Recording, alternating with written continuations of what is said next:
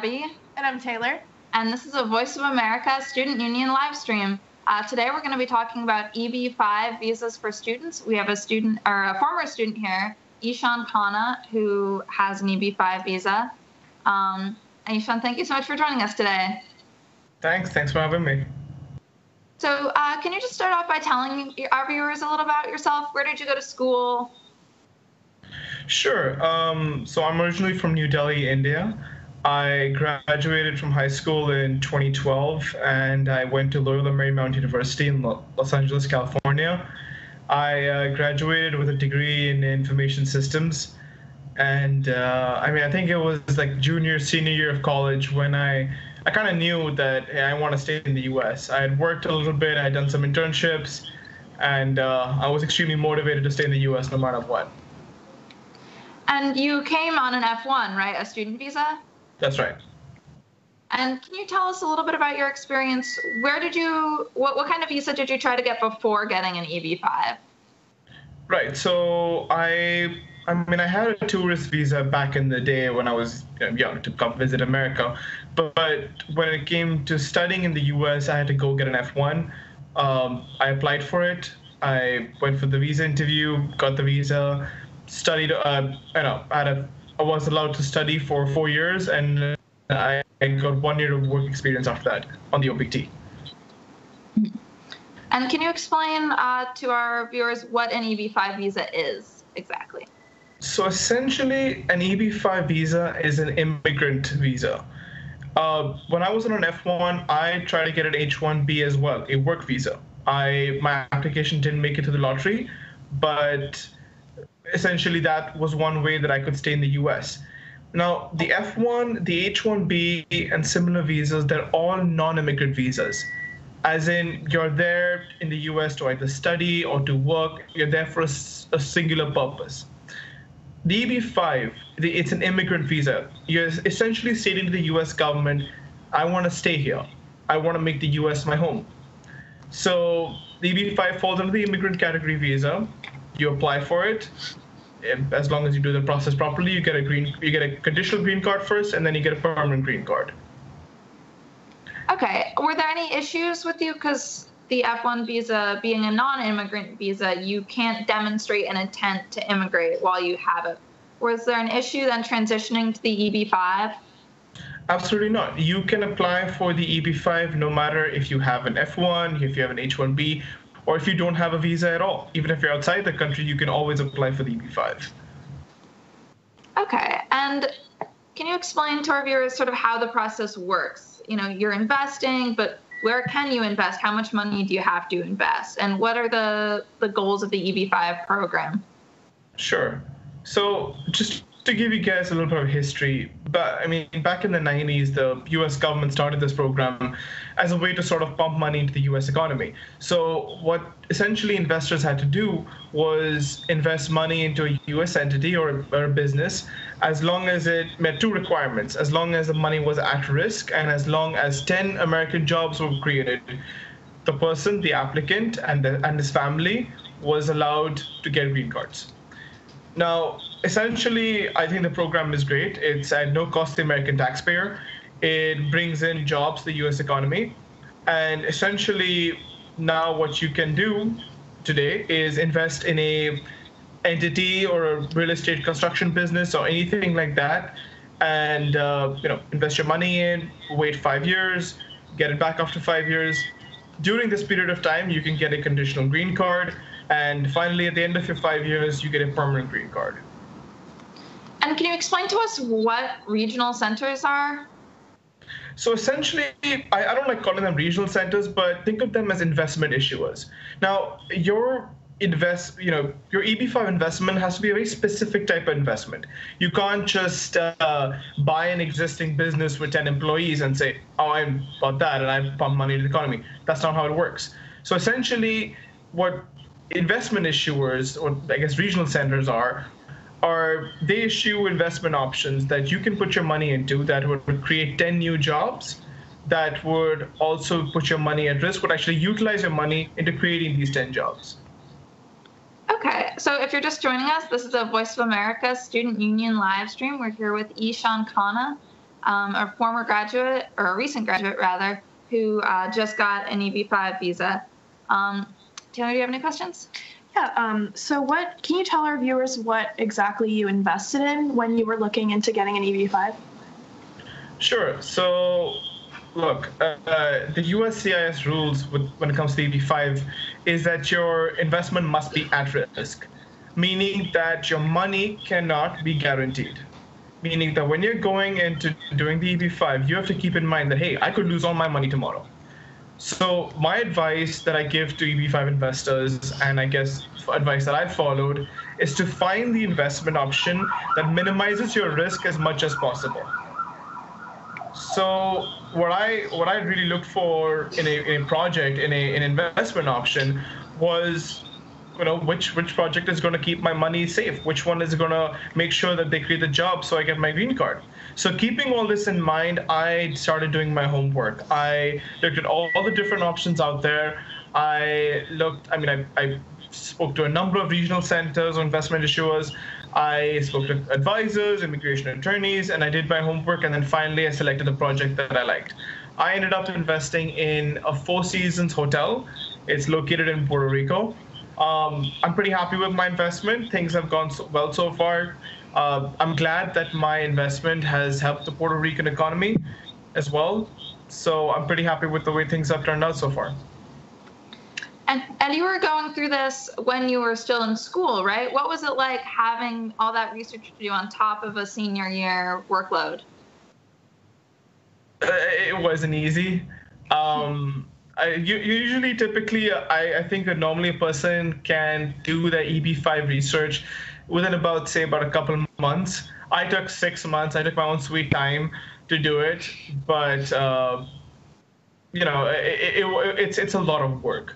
And for me, it is a big deal because a lot of the funds weren't coming from my earnings. My earnings were barely making a big portion of it. Most of it came from my family, and if I'm going to make an investment when I'm putting my family's money at risk, you have to do your due diligence and your homework.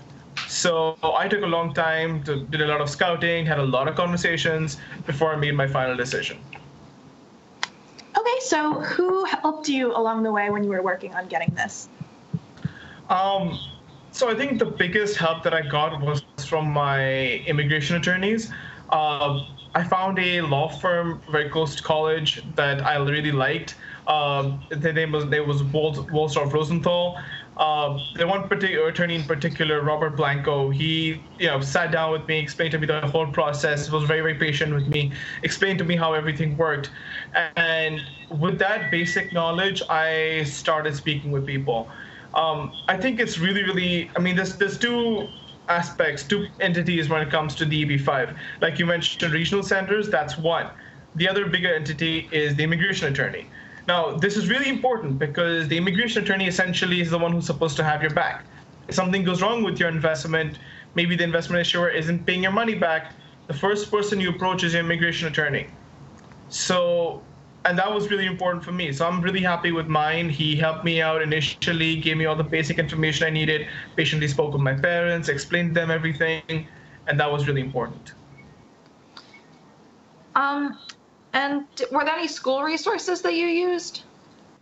No. I'll be honest, I don't think really schools are equipped or required to actually help you with this. This is something that's not really, I guess, no. The answer is no. Okay, so if you're just joining us, this is a Voice of America Student Union live stream. We're talking about students and EB5 visas with Ishaan Khanna. And what's your sense of how many students get EB5 visas, either while they're still in school or as a way to stay in the U.S. after graduation? Well, I'll be perfectly honest. The EB5, it's for those who really have the resources to do it. It is a $500,000 investment, $500,000, 3.4 crores for people back home. But essentially, it's for students who really have the money and the resources from their family in order to do this. So it's not very. I'd say it's not that many students that do it. it's hard to quantify numbers saying that, oh, these many students or this percentage. It really depends on the wealth, socioeconomic status, their motivation for doing it. Yeah, I'd say in my class of 2016 at my college, I was probably one of two people that did it. And, when we talked earlier, you said that when you were applying for jobs and internships after graduation, not having a green card or lawful permanent resident status was really a handicap. Can you explain that to our viewers? Sure. So I was information systems major. I went out for job interviews and everything just like everyone else. Look, I'll be honest with everyone. If you don't have a green card, if you don't have U.S. citizenship status, it is really hard to get a job in America. And especially on a student visa, the employer knows that you're only allowed to work for a year. They know that they're going to have to sponsor you.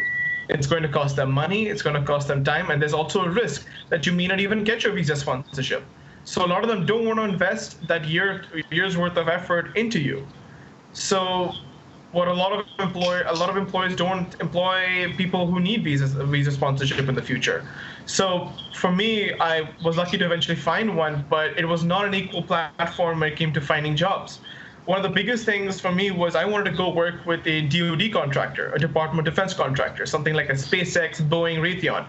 I actually interviewed with SpaceX. But at the end of the day, none of them could employ me because I wasn't allowed to get security clearance. I didn't have a green card, didn't have citizenship. So it definitely did not feel like an equal playing field. So how was your transition coming to school here, like coming from another country? I mean, it has its ups and downs. There's always an initial culture shock, but once you get over it and you manage to assimilate, I think that life becomes quite easy. And for me, for someone who, did a couple of internships, started working in corporate America, and then realized that, hey, this is so much better and there's so much room for growth over here rather than back in India, I think, I suppose you could say I fell in love with it. So I was highly motivated to stay here. So overall, let's say kind of positive. So earlier you talked about how when you were applying to jobs, it wasn't an equal platform. Can you elaborate on that a little more? What did you mean when you said that? Well, I mean, I'll give you an example. Like I gave the example of a DoD contractor. Typically, they need someone who has a green card holder or has U.S. citizenship so that they can work on certain projects that usually require government clearance. I would basically, so that set of employees is completely gone. That being said, a typical tech company may or may not hire you. A lot of them know that if they bring you on, it's a risk because in a year from now or 3 years from now, you will require sponsorship, visa sponsorship of sorts.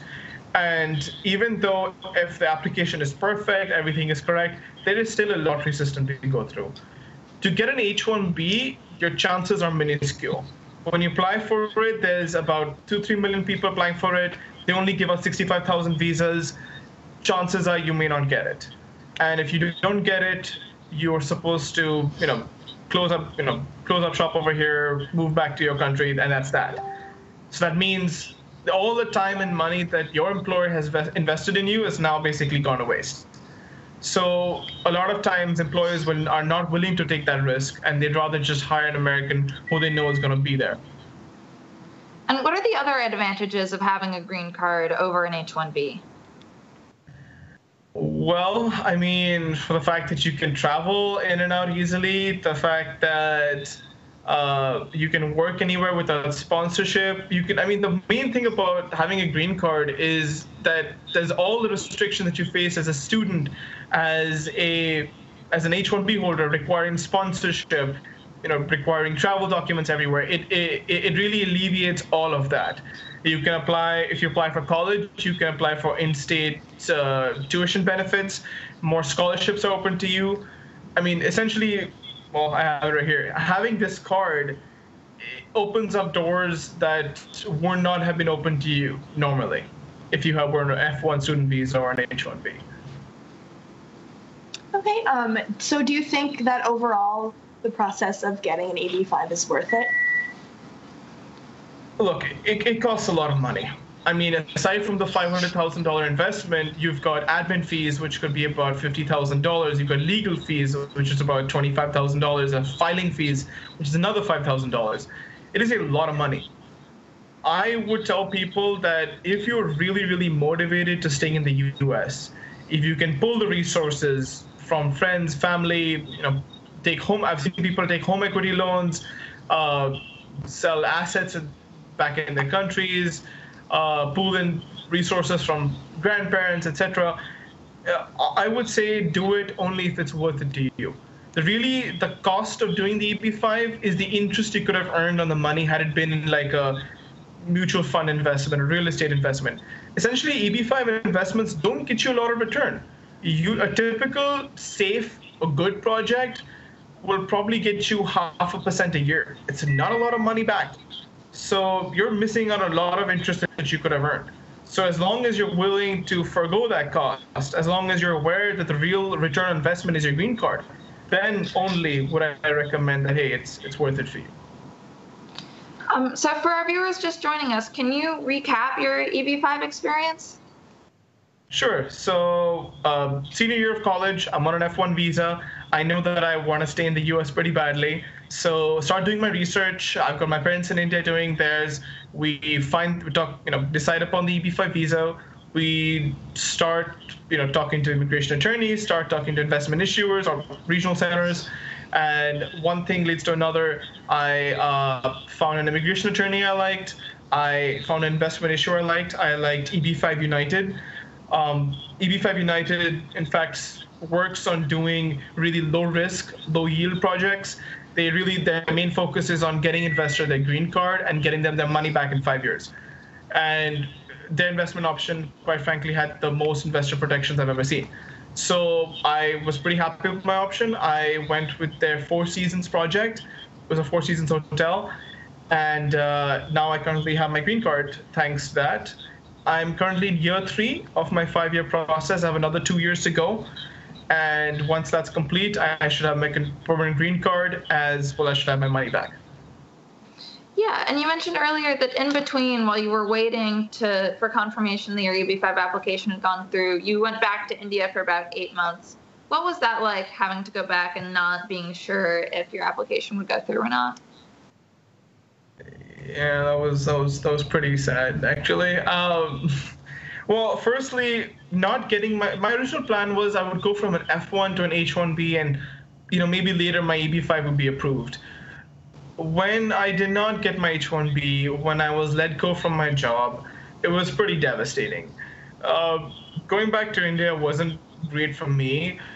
They don't typically treat entry-level tech workers really well in India, and I kind of felt a big brunt of that. I wasn't happy with the job that I had there.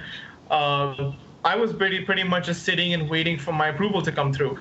So once that did come through, I went for a visa consulate interview and walked out with my immigrant visa, went to the US, and that was that. But to answer your question, yeah, it wasn't great. Really, for me, the US helped me grow.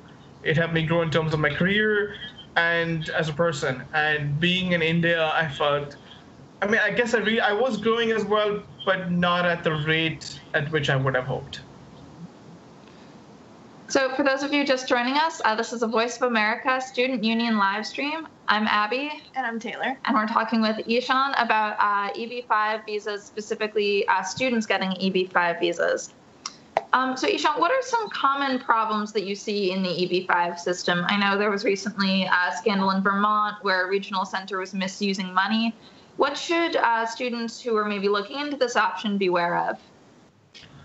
Well, first things first, I'd say get a good immigration attorney. Like I said before, an immigration attorney is the one who's supposed to have your back. So make sure you have a good one.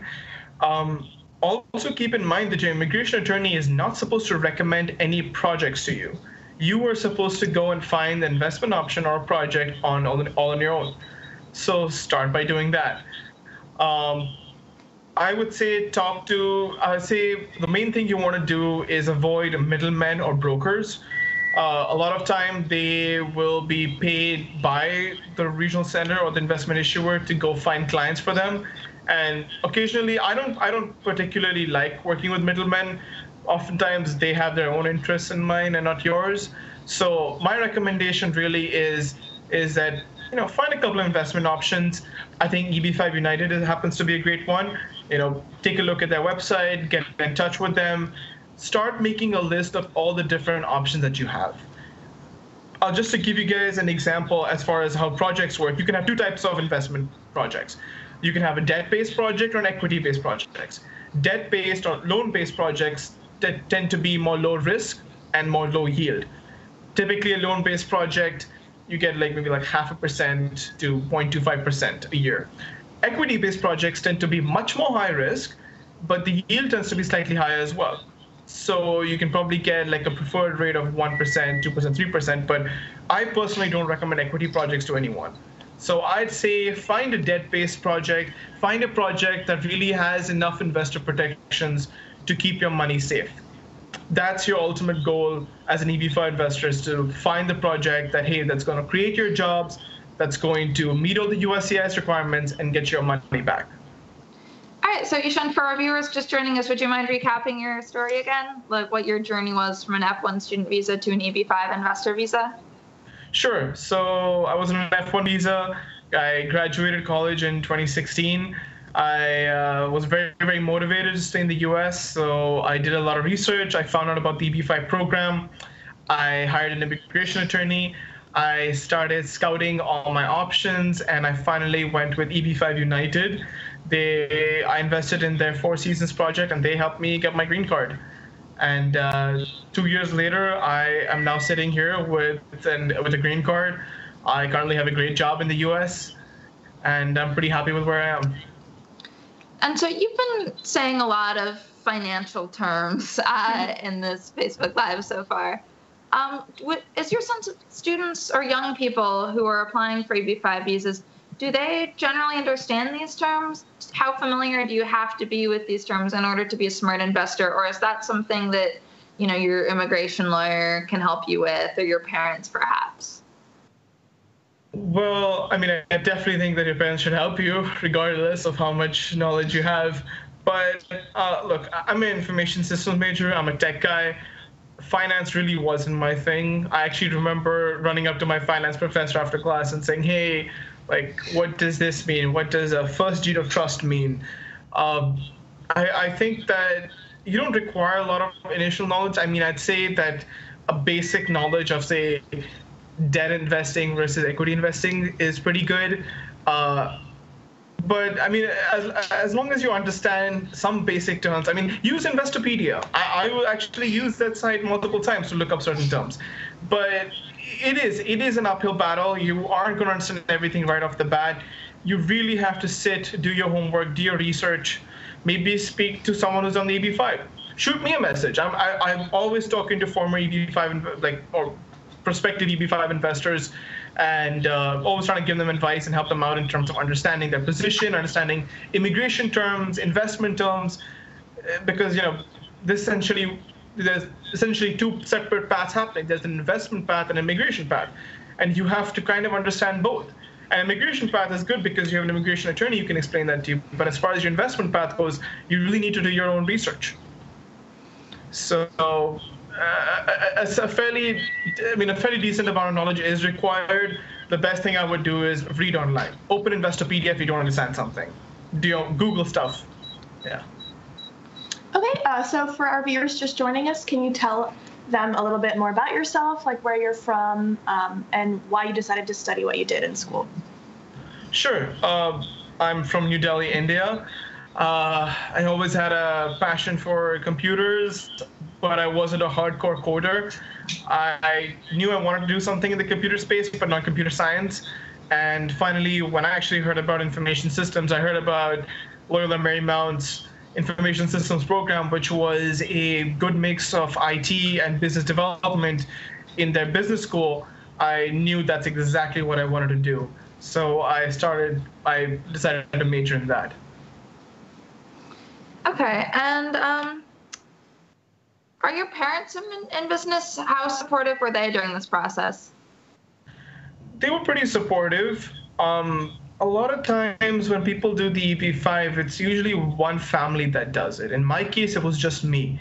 The EB5 allows the main applicant, their spouse, and any children under the age of 21, unmarried, to get green cards. Now, I was over 21, and my parents don't really have that much of a desire to move to America. They're fine just visiting me occasionally. So, but even with that, all that in mind, they've been extremely supportive. They knew that my dreams to stay in America, and they really, did everything they could to help me stay there. And what other reasons might someone have, a student in particular, for getting an EB5, sort of beyond the desire to stay to work in the U.S.? Well, I think the biggest thing, at least for F1 students, is when they realize the opportunities they have access to here in the US. And as long as, I suppose, they're motivated, and I'm trying to think of other reasons, but I think the biggest thing is usually career growth or any other motivation to stay in America. I can't imagine if I think it's particularly useful to especially people in the creative field. Getting an O1 visa, for example, is really hard if you're a dance major or theater major. An O1 visa? Is that what you said? Yeah, an O1 visa is basically another non-immigrant visa category. It's what people of extraordinary talent or something might want to pursue. Just to give you an example, Justin Bieber from Canada is on an O1 visa. And that's pretty hard to get too, because you really have to be someone of noteworthy talent. And if you're unable to get that, and I know a lot of friends who are either dance majors or theater majors. My own sister, in fact, graduated from Middlebury College in Vermont with a fine arts degree, and she wasn't able to stay here either. So I think for people like that, people in the arts, it's definitely useful for them. If you're trying to make it into Hollywood or Broadway or something like that, getting an EB5 is extremely easy. Theater companies are far more open to hiring you, knowing that you actually have legal status in the country. They don't have to worry about things like sponsorship and stuff. Is your sister older or younger, and did she ever consider an EB5? Younger than me, and she did consider the EB5, but I don't think we can afford it, considering I'm the one who's already done it. And I don't think she was as motivated to stay here as I was. So is she back in India now? She's headed back to India this month. Oh, okay, cool. Okay, so earlier you kind of talked about that initial culture shock once moving to America. Can you talk a little more about that? Like what things did you have to learn? Well, driving on the wrong side of the road, first of all. And then I guess classroom culture is a bit different too, but really the biggest differences I noticed was more in the corporate environment. The moment you do an internship or get some work experience in the US, you distinctly notice a difference between your culture and theirs. In India, I kind of look down upon this a little bit. You usually come into the office, you'll have chai time till 11 a.m., you might stay in the office and work until 8 or 9 p.m. In the US, it's a bit more clear-cut. A 9-to-5 job is a bit more regular. I felt a bit more valued as a person, as an employee, or in a corporate structure rather than I was in India. And I'm not trying to bash their culture or something like that, but I think that it's distinctly different. I think that even as someone who's entering the company or a new employee, an intern in a U.S. corporation has a really big chance for growth. And for me, that was different. That was a really different culture that I hadn't expected before. Otherwise, of course, I guess the other big thing in, American culture, which I really like, which isn't common, isn't really common everywhere else, is kind of the respect that people give you when it comes to your grades and your performance. In India, it's very common to have your grades posted on boards. Parents will boast how much their kids have gotten after a certain year. But in the U.S., I guess people are a bit more respectful of that, and I kind of like that. Nobody's all up in your face saying, "How much did you get?" But so that took some of the pressure off. It took some of the yes, it did take a lot of the pressure off, but also it didn't feel as competitive. The environment, especially in college, felt a bit more nurturing. And you're talking about the differences in corporate environment, but what about the dress code? Was that particularly different between the U.S. and India? I mean, that's really hard to say because in tech, the dress code is definitely a lot more lax than it is anywhere in the rest, in like say a Wall Street firm or something like that. That's really unique, I think. I don't think it's like that anywhere else in the world where you can walk into your office with shorts and a V-neck shirt. But tech companies, and this is just specifically towards them, who allow for that is rare, and it's definitely not common anywhere else in the world. Okay, so can you kind of walk us through your typical workday here in America? So where I don't work in tech anymore. I work in a different industry. I typically travel a lot for work. I'm actually in a hotel room right now in Los Angeles. I'm trying to give a distinct perspective from I'd say life in India. Typically in India, get up, you try to make it to work by like say 8 a.m. Usually the work doesn't actually start until 12 noon. And then you usually end up finishing at about 9 p.m. And over here, it's kind of cut off. Like you'll you'll do your work during the day, you'll have your lunchtime, whatever. Work day ends at 6 p.m. And that's that. And what other factors really were surprising about American culture that you didn't expect coming from India? I really don't want to say a lot of stuff was a surprise. I used to watch a lot of American movies, and I think that I don't want to give the same advice to people and say, go watch Animal House, go watch American Pie. That's really not what college is going to be like. But I guess, when I was in college, I tried to really immerse myself in the culture. I joined a fraternity in my freshman year of college. I, joined student orgs and groups, and it wasn't like Animal House, but it definitely gave me a greater sense of community, and my fraternity, for example, became my home away from home. So I definitely encourage people who were looking to get into college and all is immerse yourselves, get into what the local communities have to offer, get into what college has to offer. You love it. Yeah. Okay, so can you talk a little bit more about what you do when you're not at work? Like, what do you do for fun in California? What do I do for fun in California? I really, especially being in Los Angeles, I really like hiking. I've done the Hollywood sign hike multiple times. I've gone to the beach.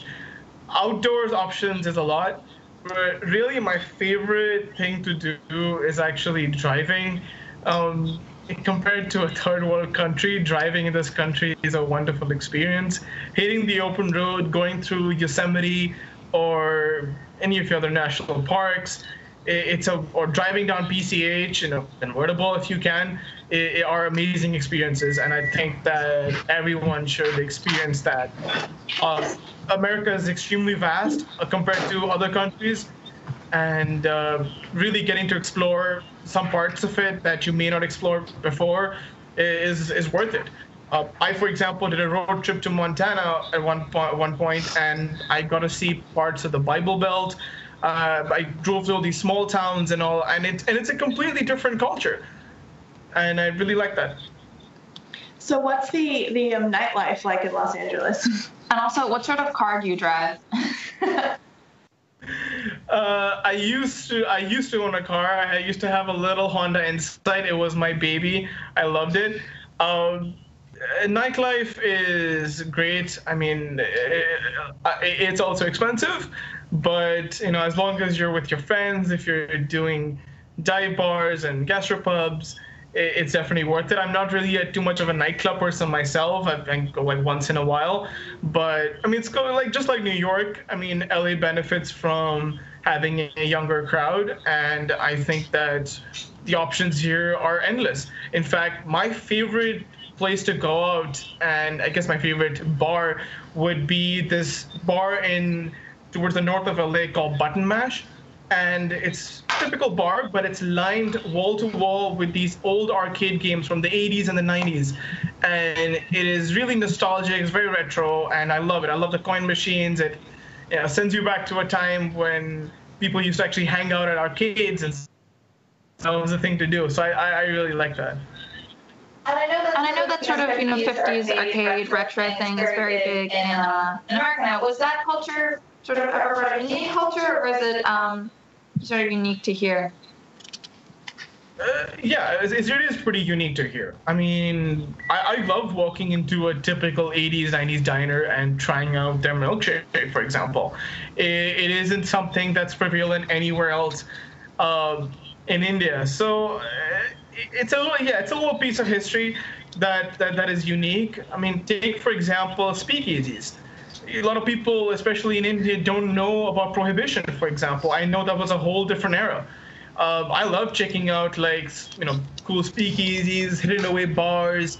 I think that's pretty cool. Yeah. And what's the dating scene like? Very, very different. I think that it's much less conservative compared to India, and I'm really glad for that. I don't. I mean, everything has its ups and pluses and minuses. I feel like people here are a bit more flaky than India, but I mean, without being too crass, I think that dating in America is definitely far more interesting for me. I'm not going to get judged for going on a date with someone and then a different person the week after. But yeah, and I like the fact it's much less judgmental. And I mean, to state the obvious, but LGBTQ representation, for example, while I may not be part of the community, I think that members of that community benefit from being here in the U.S. I have a school friend of mine who recently came out as bi, and I know that things weren't typically easy for him. In India, it wasn't. I don't think his parents know about him, and being in America, I know he's been able to express his individuality and be honest with people about who he is. And I think that has definitely been really good for him. So I imagine for people like that, being here in a place which is much more accepting of you, being in a country where your sexuality isn't illegal, for example, is a big deal. So I think that, as the dating scene goes, hey, I love it. But really for those people who wouldn't normally be able to date, I think it's even better for them. And what's your friend group like? Do you feel like it's more diverse here than it would have been had you stayed in India? You mentioned that you had a friend that came out as bisexual recently. Has that made a difference in your life, do you think? Yeah, definitely. I'd say my friend group is pretty diverse. I have very few friends from India who I'm friends with over here. It's mostly all high school friends and people that I may have gone to college with. Most of my friends typically tend to be from the U.S., either from California or small towns across the U.S. And it's really cool because I get a varying amount of opinions and different interests, and people from other countries as well. Take LA, for example. LA is really, really diverse. I tried Korean barbecue for the first time a couple of years ago. I went to Chicago and tried deep dish pizza with my friends who were born and raised there. Having all these different experiences and different perspectives was massive for me. I mean, it really expands your world.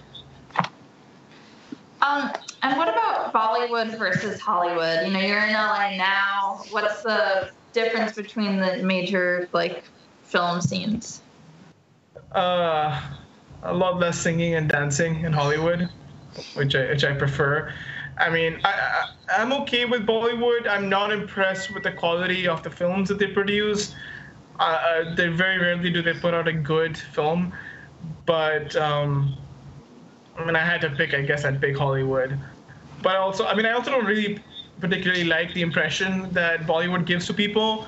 I mean, it's not like I'm going to land in Delhi tomorrow and there's going to be a set of backup dancers and singers waiting for me at the airport, waiting to get into that. But it's, I mean, there's a lot more to it than that, is what I would tell people. If you're going to get into watching Bollywood, there's a lot of serious films that I would personally recommend. But yeah, I prefer Hollywood. Which films would you recommend? Sorry, say that again? Which films would you recommend? Sorry, what would I recommend? Films. Which Bollywood films? I guess I'd probably go my favorite one, which is Lagan. I would recommend that. It's a story about old pre-colonial British India, when there was a cricket match that took place that basically decided the fate of the control of a village. I thought that's really cool. I think that's really worth checking out. It really kind of gives perspective, because a lot of people, especially Americans over here, don't realize that we were under British control for the longest time. And it kind of gives them a unique sense of our history and sort of how we've grown as a people. Like, take something as simple as my accent, for example. A lot of people, when I came to the US, couldn't quite figure it out. All the words that we write, the way we spell color or pronounce aluminum, we use the British English version of words, and people don't realize that until they say, like, wait a second, it's not Indian English, it's more like British English, and there's a comparison between that and American English. All right, well, unfortunately, that's all we have time for today, but thank you so much for joining us. You've been an excellent guest. This has been a Voice of America Student Union live stream with Ishaan Khanna. Do you have anything else to add before we sign off? Yeah, I mean, as far as the EB5 visa program goes, I'd say do your due diligence. First, sit down with your family and decide that, hey, is this worth it for me? Keep in mind that this is an at-risk investment. You're not going to see your money for at least 5 years. Keep all that in mind when doing your homework. But I will say the benefits do outweigh the costs.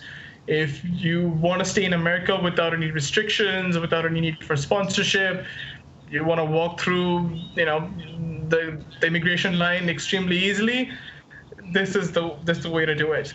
Otherwise, there is currently no other viable immigration option right now when it comes to the U.S. Every option that exists right now is pretty tough to get, especially with the current administration. So, but I mean, as far as EB5 goes, I think the U.S. government loves it. It creates jobs in the economy and at no cost to the American taxpayer. I think that as long as people do their homework properly, don't put their money in risky investments or try to start their own businesses or something with EB5, I think you'll be just fine. All right, I'm Abby. And I'm Taylor. And thanks so much for watching this Voice of America Student Union live stream. All right, bye. Bye.